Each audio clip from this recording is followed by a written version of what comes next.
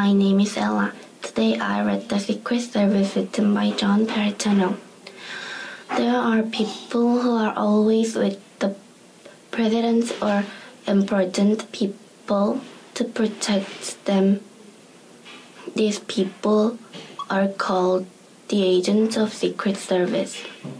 They always look around to keep the president safe from any threats and use tiny speakers in their ears and microphone inside their sleeves to hear special command and communicate to one another.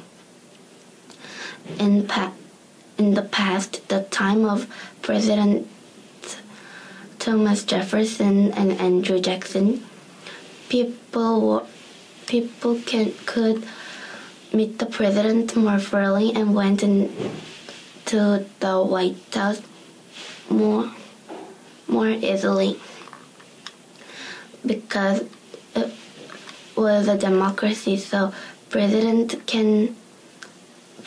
had to know what the voters know, and there were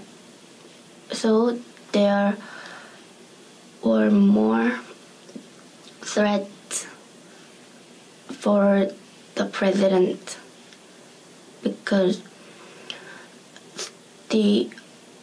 only the foreign rulers could have the bodyguards.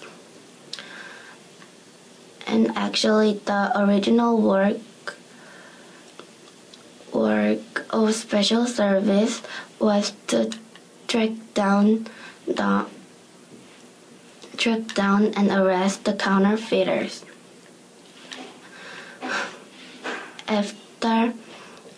After the President Lincoln was assassinated, the Secret Service began their work. Including Lincoln, many presidents thought they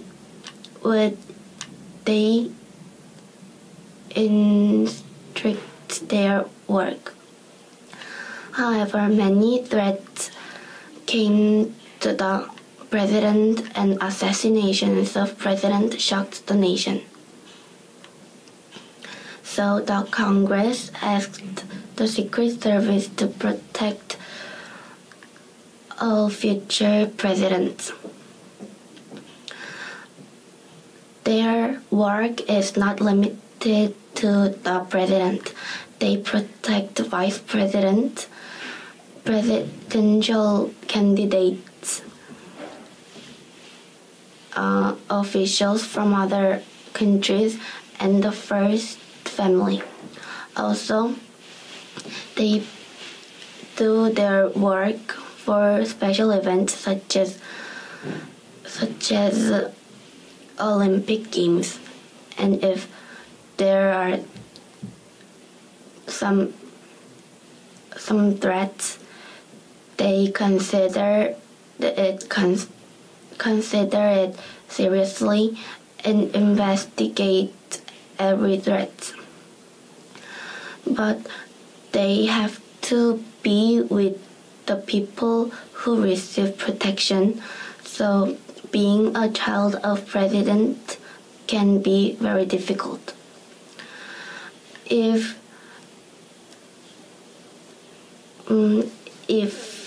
it needed, they had to be shot instead of the president because they train like that, and it is their job.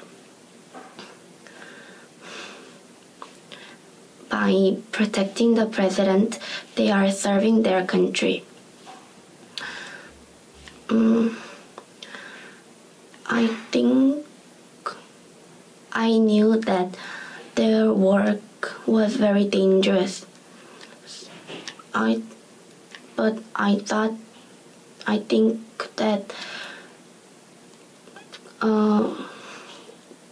think that taking a bullet instead of others is very difficult. Isn't it hard, scary, or afraid? I think secret agents are very brave and strong.